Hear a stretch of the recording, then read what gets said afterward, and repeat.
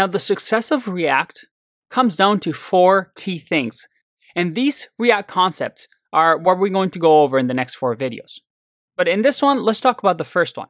And the first one, React says, hey, don't touch the DOM, I'll do it. What do I mean by this?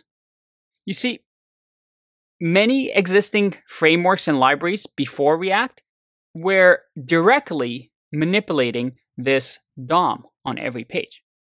First, let's just go over what a DOM is. If you remember, DOM is our document object model. It's what the browser uses to display, well, a website or a web app. And JavaScript is simply manipulating this DOM. That's all JavaScript is doing.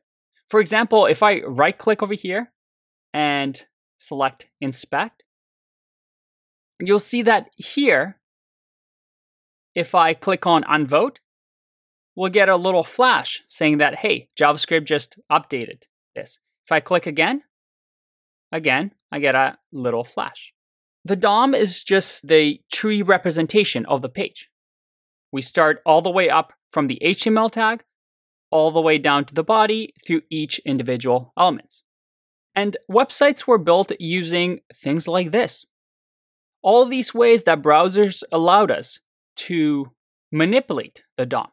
They gave us the DOM API that we could access using something like inner HTML or get element by ID, get elements by tag name.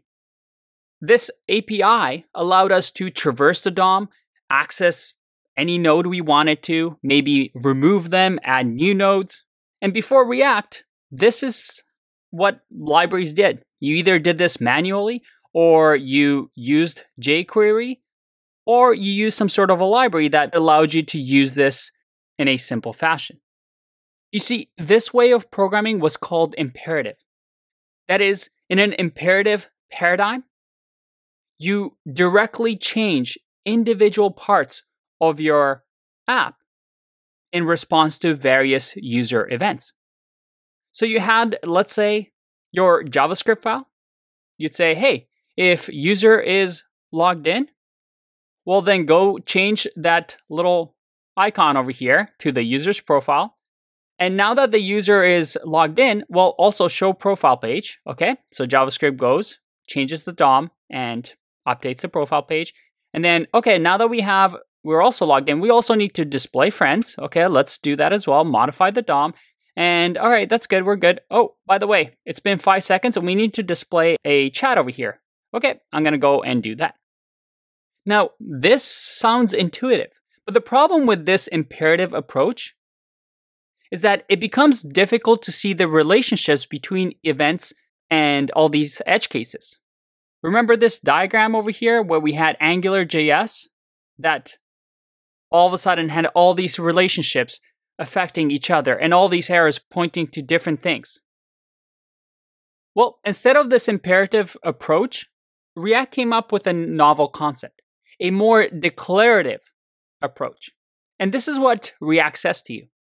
Hey, DOM manipulation is one of the biggest performance bottlenecks. It takes a long time for DOM changes to happen. The browser has to do 2 really intensive operations. One is to repaint, that is, change an element and add it onto a page. And then reflow, which is to recalculate the layout of the page and move things around if need be. So changing the DOM was a really expensive operation. So React says, hey, you know what? Let me take care of that. I'll find the best way for me to change the DOM and just declare to me what your app looks like. So all we need to do is say, hey, this is a JavaScript object of how I want the app to look. And React is going to hold this JavaScript object, this massive blueprint of how things should look. And based on this blueprint that we give it, well, React just says, hey, just tell me what the page should look like, and I'll take care of it. I'll do everything for you.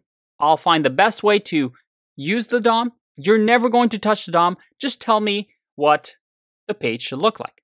This declarative paradigm is called that because we declare that, hey, this is what the state or data of our app should be like. And based on this state, well, then just make those changes.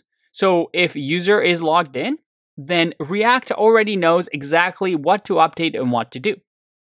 Now, this idea of a declarative style meant that we didn't have to directly say, do this, and if this happens, then do that, where we just say one by one exactly what should happen. Instead, we tell it, this is the state of our app. And React automatically just does it for us.